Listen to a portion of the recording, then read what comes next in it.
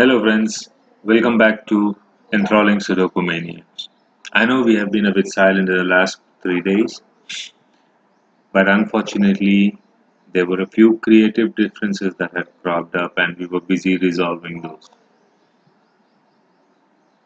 So the result of that is the association was very short-lived and my partners have decided to move on, and I wish them luck in whatever they do, because for me it is better to let go of business relations rather than lose a personal relationship with a person. And Ashish has always been a great friend. My ASC would never, that is the Asia Sudoku Championship, would never have been possible without his support. So I wish both of them luck in whatever they do and may they achieve great success. So I guess for some time I'm back alone, and well, the name of the channel would continue as Enthralling SudokuManiacs as a tribute to Ashish. Having said that, let's come back to the puzzle that we have in hand. So after the previous video on the X-Wing in Classic Sudokus and how we use advanced techniques, I had received a request from our patrons stating that they would like to have a look at other advanced techniques that may come up. So today I'm going to present another Classic Sudoku with a new technique that would be used later on. Now obviously this starts out like a simple Classic Sudoku, and with a lot of givens already, it appears to be very simple, but believe me, you do come across a roadblock when we progress further. So the rules of the Sudoku are: no digit can repeat in a row, column or a box, right? Oh yeah, we are talking about classic, so that's the end of the rules. So let's start. I see there's a 3, 3 and 3 here. This is a 3, it cannot be here, this 3 cannot be here, so this has to be a 3. 8 also follows, so this becomes a pair of 3 and an 8. This 1 7 cannot be here, so the 1 7 forms a pair here. This has to be a 2 3 9, 2 3 and a 2 9. So if 8 is here, 8 is here, 8 has to be in this, so this becomes an 8. The remaining digits being 5 and 4, we have a 4, so this is a 5, this is a 4. 5 has to be here, so it cannot be here, so this becomes a 5. 9 has to be here, so this is a 9 and this becomes a 2, which wraps up the box. So I have 1 2 3 4 is missing, so that has to be here. 5 6 7 8, so this has to be a 9, 2 and a 1. Alright, 1 2 3 4 5 6 and 7 are missing, so 7 and a 6. 9 9, this becomes a 9. 7 7 8 8. Oh, in this row we have only 2 digits missing, 2 and 1. So 2 and 1. So that leaves me with 5 cannot be here, so 5 is part of this. Now what next? 3 3 3 3 4 4 7 7.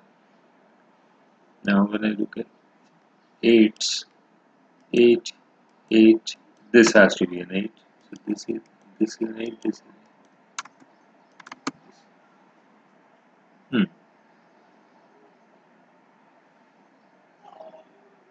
oh yes, this 8 is of box 4 is logged in column 1 and 3, and for box 7 also it is in 1 and 3. So when I look at the column 2, 8 cannot be here, it cannot be here, it has to be in these two. So this forms a pair of 4 and 8, leaving a 3 and a 7, with the 7 here. This is a 3, this is a 7, so this is 3, 8, 8, 4, this becomes a 4 and a 5. So this is 1 2 1 2 9 1 2. So this is a 1 5 1 7, and I require 5 8, and I require 1 5 8. Oh, so this has to be a 1, and this becomes a pair of 5 8.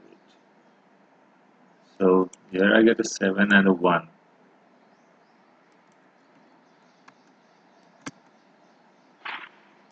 And again this would be a 5 and a 7. 1 2 and 5 are missing, so this is 1 2 5 1 2 5. This has to be 4 4. Yes, this is a 1 2.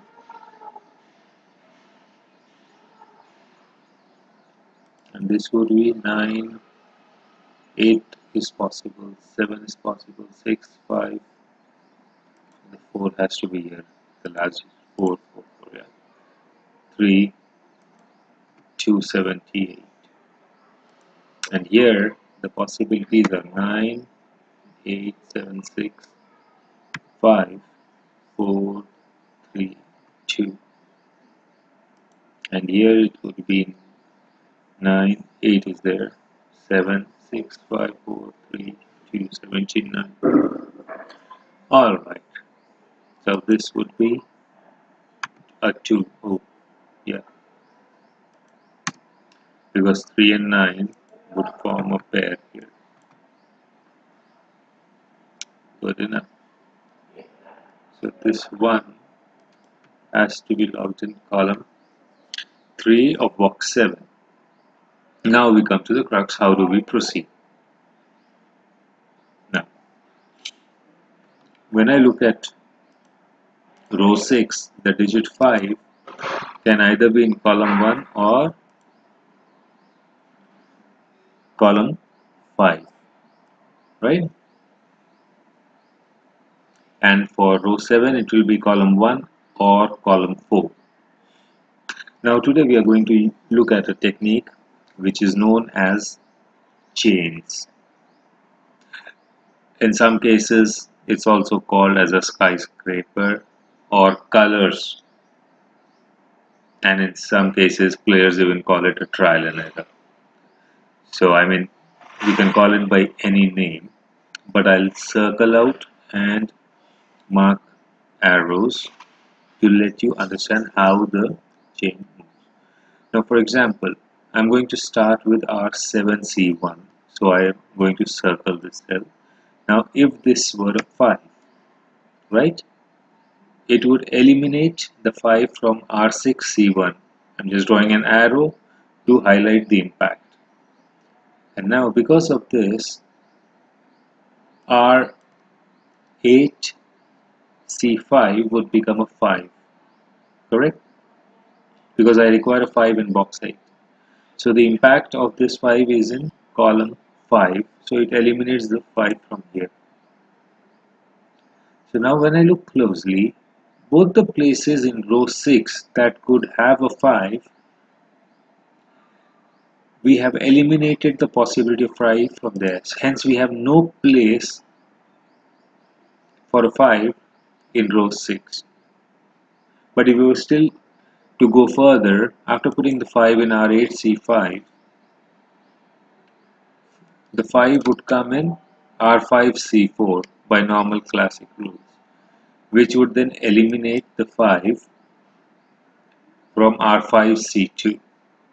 So now we see that if we have to place an R5 in R7C1, it would eliminate all the places, and it would eliminate the digit 5 from all the places it can occur in box 5 and in row 6,